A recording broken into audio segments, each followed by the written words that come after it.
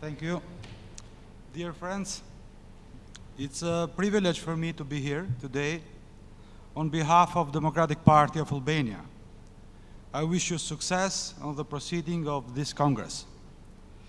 Dear friends, today I am here as a friend, as a partner, as a representative of a Democratic Party, the biggest party in Albania now, which strongly believes in and supports European integration, which upholds principles of democracy, rule of law, ethnic and religious coexistence, market economy, human rights, which opposes violence of any kind and fights for the progress and human dignity.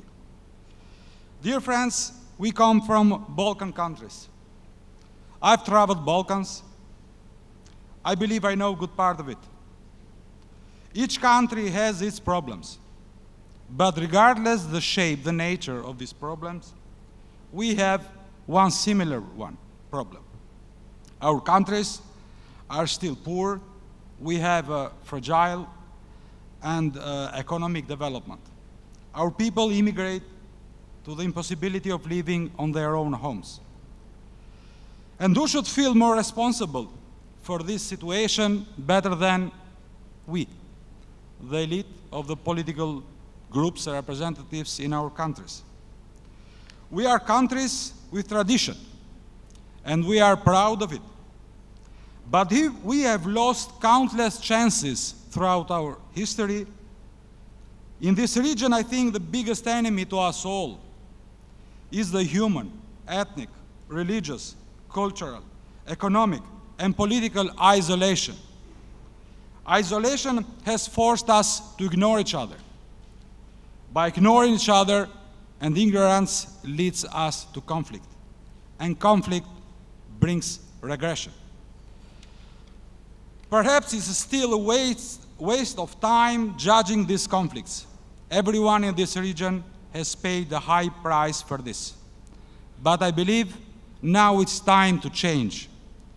I believe it's up to us, to our generations, that in these difficult moments and times, we have chosen to lead our countries. It's our duty toward our countries to think and implement a new project.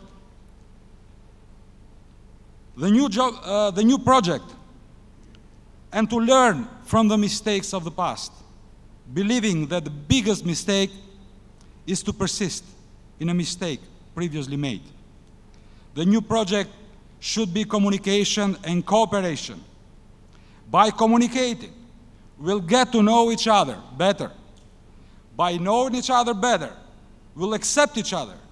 Accepting each other will lead us to cooperate. And by cooperating, we'll find peace.